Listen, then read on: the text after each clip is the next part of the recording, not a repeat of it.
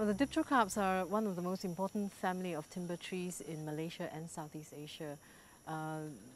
This family consists of a very large number of species, many of which have very important value as commercial timber trees.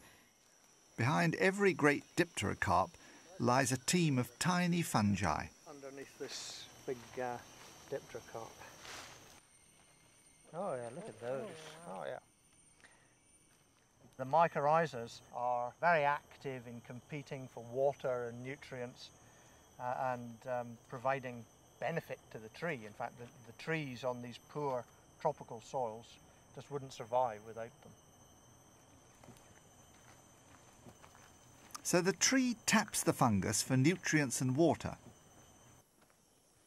By climbing to the top of the forest, Susie can get to the other side of the bargain. Up in the canopy, the trees are photosynthesizing. They are capturing the energy from the sunshine, and with the carbon dioxide up here, they're going to produce sugars, which are then transported down the tree. Down here on the forest floor is where the trees have to capture their water and their nutrients. So a proportion of the sugars which are made up there in the canopy come down here below ground to fuel the root system to capture nutrients. And some of that sugar finds its way out into the mycorrhizal fungus. With a Geiger counter and a mycorrhizal seedling, Jonathan can track the process.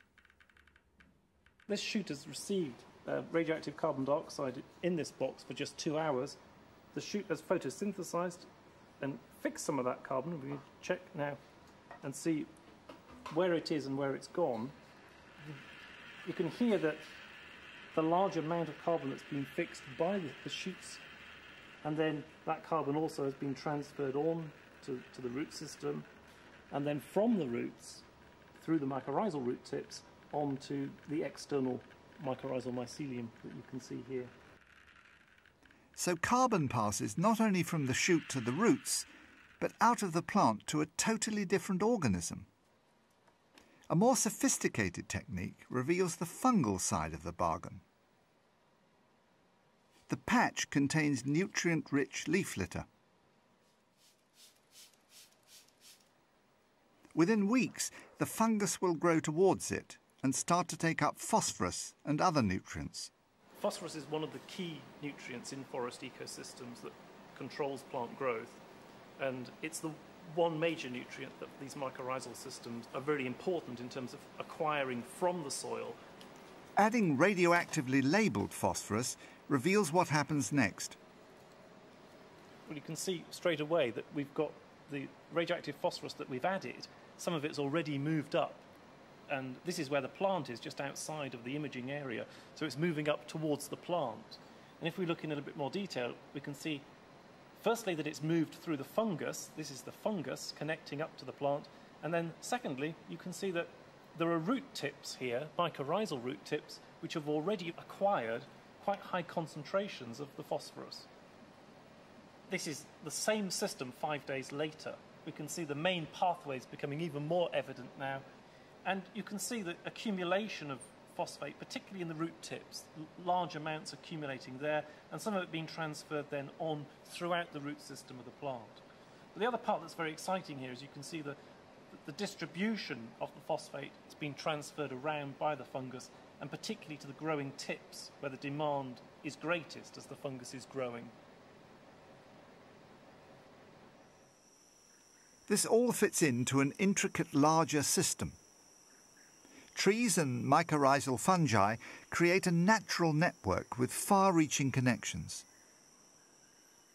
Well, as you can see, the canopy consists of many layers of trees, and the light filters down and the light intensity gets less and less. It gets darker as you get down to the forest floor, and when you have little seedlings down at the forest floor, most of them get very little light.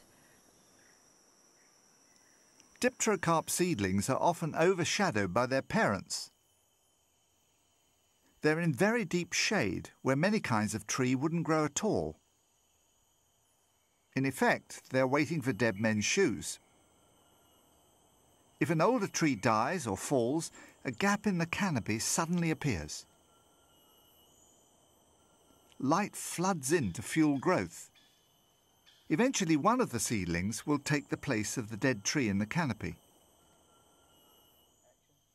But while they're waiting, the seedlings might be dependent on others. When they germinate, they're going to encounter a web, a wood-wide web, if you like, of mycorrhizal fungi. As the seedling's root grows down into the soil, it releases a cocktail of chemicals. Sugars, amino acids and nutrients, an attractive meal for soil bacteria and fungi. The mycorrhizal fungus is just one of a crowd. But the plant root also releases chemicals called flavonoids. They act as a signal, and the mycorrhizal fungus is more sensitive to its message than other organisms. Under the influence of flavonoids, the fungus grows towards the root. A subtle molecular conversation starts to take place. Closer in, a new chemical vocabulary comes into play. Cytokinins tell the fungus to branch. Now it's the turn of the fungus to release a chemical. It in turn communicates with the plant. In response, the plant switches off its natural defences, and the root hairs, now redundant, disappear. The fungus has now been recognised. The stage is set for the formation of a fully fledged mycorrhizal partnership. In microcosm, this is what happens in a forest. A baby plant joins a larger one, which already has a mycorrhizal network.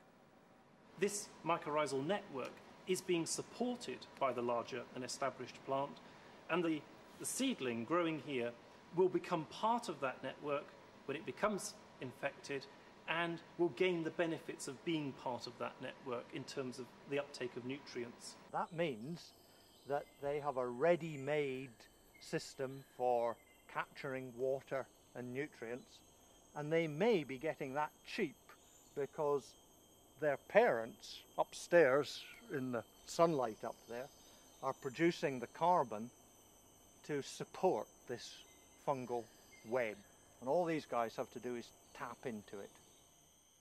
It could be a case of parental care for a nursery full of seedlings. I think the big question outstanding is, to what extent does this actually mean that plants no longer compete with each other in the conventional sense? To what extent are individual plants supporting perhaps individuals of other species, or even juveniles or seedlings of their own type through this network? If this idea is true, the seedlings are subsidised by the mycorrhizal network. The network is supported by the canopy trees. Even more controversial, something may pass from parents to offspring via the fungal web.